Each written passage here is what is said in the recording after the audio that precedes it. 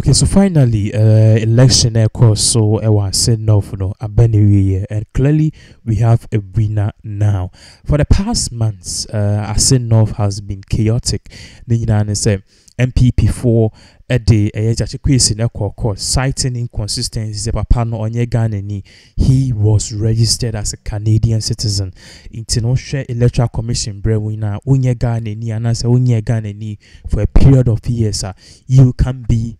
a sitting MP, talk alone, even contest as an MP. So, they are called High Court, Supreme Court, and then Papa no court really say the man has to go. They have to annul his position as an MP, which means an MP now. Onya no, one fact quite personal. Onya itina yifi. Now by election, NDC for more Assin of say MP we want him to stand because you see our Ghana over 2 years he has renounced his Canadian citizenship, so he's eligible to go and contest. Now elections because we saw a lot of things. We saw Kufadu, Baumia, we saw NPP big wigs. If you are not paying election, because on Chiska and we are seeing this because there are pictures on social media which confirms that. But finally, election results are in, and somebody has lost and somebody has won. Gyakye Quayson has emerged the ultimate winner in the just ended by-election at Assin North. Now, if we take a look at it closely here, this is from Ghana. Gyakye Quayson has simulated the current near MPP future. This is coming from Franklin Kuji because we share campaigner MPP for year. So, in fact, they lost bigger than last year. Last year, they lost by a margin of just 6,000 or less. Now, they lost over 7,000 and it tells you that the people upon all the money and all the preference and all the in some is Gyakye Quayson the one, and they are saying and sending a clear message to the other 260 MPs, especially the NPP ones. Say Ghana heading, and 2024 is just next year. The time is ticking. 1 year a baby with our Tom. Now let's see the figures are so as you can see and over down one Franklin Kuji was Gyakye Quayson has simulated the current MPP and near future of the MPP. The state was used to mistreat him. That's how people saw it. And Sami Jemfi posted, we want big hard work pays. This is coming after 99.9% a year polling station results are air. But now let's look at this. Mr. Ray posted also final. He is one of the correspondents for, and he's also final results 99/99 polling stations. Also MPP got 11,389. That accounts for 42% of the votes, whilst LPG are independents. No, they got 85% of the votes, 85 of the votes, which represents 0.28%, less than 1% of the votes. And also NDC got 17,205 votes, which represents over 57.4%. So in all, no, congratulations to Honorable Gyakye Quayson, the Assin North MP, and also the NDC MP. So Gyakye Quayson have won, and he has won big, and this is sending a big signal. So MP before Ghana is hot. I can't wait for 2024 because so we'll give you more updates as all of these various events unfold. The amana kwa aburuchire nanso wonim se mamempe obi a wonim de obi a wo hu sunsun mu ti se Jadum Powers na wonhwehwe mu hu se meme sebre no eya akwantu ana ana me sebre na ye ntos na wo se meton ana e wo se me ye fita adwuma ana akua adwuma na wo se me ye onhwe o okoya akopem na nkoyi amana wo se fie be yie na eha no me ntwawa no nipa bia ye wo wa wodi wadwuma fi so ba. Yes. Nipa biya ye bewo no eti se endua ye wodua bi wo ho a ubekini wo southern side ha san akopem akra wonnya bi nso ukosirem a ubenya bi san soso na ye wodua bi wo south ha ukosirem a wonnya bi mpacho wate ase na ye wodua epie wo desert so dua epie wo nsu ano mpacho wate ase sa na nipa densani nyankopon ahyehye ye ofri soro eba no ya wa adwuma anyamedi ama on se sa adwuma we na wo ba abeyesa. Yes, jisa wo hwehwe obi a wo tumi ti se yenum bi na ya tena se abofom ahu se asimesi nyankopon de wo ba no wo ka kire wo se wo wachi wade ye nsuo adwuma obi wo ho a na chi wade ye nsuo adwuma bi a ne kra na eti ne mu yeja enti se wo kra yeja na wo se o mu se nsuo so adwuma ye ntimi nso me koye bia nsuo ni be dum wo kra no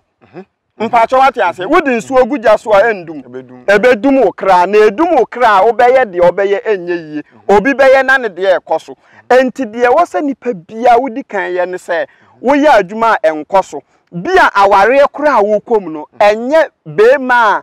onu tibe maachi nyankopon anhyehyɛ sa wo ne nware enso di na na maduro so saa enye yie o onkoya abisa anhu se na bema we ana oba we adenti na menya na ana mene ne tide bia ntokwa wo so utimi hwe hu se bia na obi nsa wom bi so a enye wo hyebre se wo be ware saa nipa no mpaacho wate ase enti ne tenten ne tietie nyina ne se ansa na ye be koso as Africa na Ghana for ye be koso ye be tumpon akoyie no ye hwe China for upon everything omoji omu deities di mpacho hu yenkohwe India for omoji omu deities di yenkohwe Israel for wo ye wonsuo bi se River Jordan emmanfo se wo free ha kosa Jordan nsuo a yare be na wo so di kan ho a ho beto ensuo bi da wo mfikire onyame na bo sa nsuo no enso o ma ka ma da yetim se sa nsuo ni de wo kosa bia ye bosom enye mpacho wahu and these are some of the issues ye pese ye mamfo te ase ehu se nipa bia wo te asase so no e wo se ohwehwe spiritual backup fifi ya no ya me ya wo me manu bia nda me ho makoto TV makoto moto makoto remote ekita manu ka wo manu me ya wo me manu bia ni mo enti me den na me nipa da se ni emi person me hu se esimete adwuma wiase amabe yi de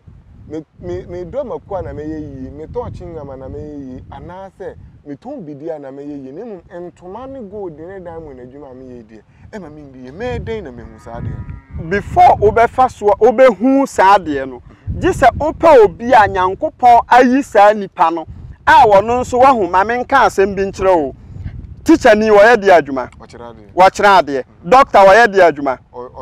fita ni wo ye de adwuma ntimi a megina ha me ye spiritual man madwuma ne sen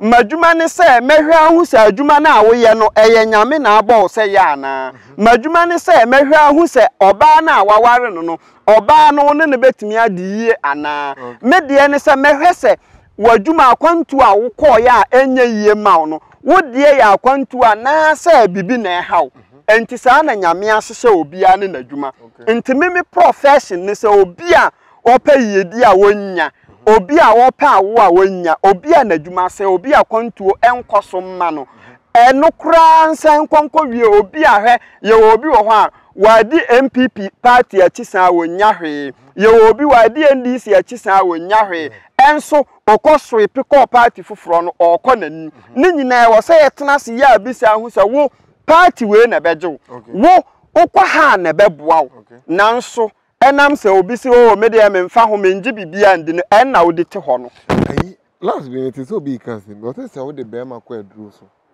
na oba be do na oba be warewa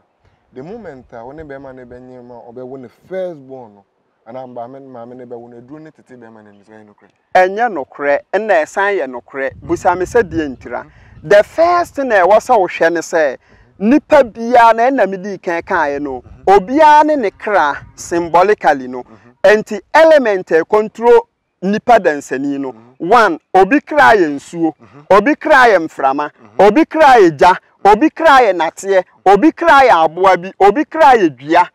enti one ensuo eni ja enhia enti sa wo ya course na sa wo kokọ ware kofia e wo sa wo hu se mai wo ya me ware no ne kra ye den se ne kra ye ja na won so kra ye ja muntimi ntena enye be yi o de bia se ja no so a de ne bedum ja no nsuo mpacho wate ase enti se mu nyina mu ye ja ebe ye yi de bia ntokwa ne be sori akosoro na ase ya ade aware ne agu e wo se baako ekra ye nsuo a baako de ye natie because nsuo ne natie ne nam omote bom asumdwe ba ntokwa mba mpacho wate ase se baako de ye mframa enija betimi anante se wo soja na se mframa ni ho aja ne ntimi nso se de wo pe eninti na wo soja wo pe papa bom se de mframa be ma aso mpacho wate ase na de wo ho ne se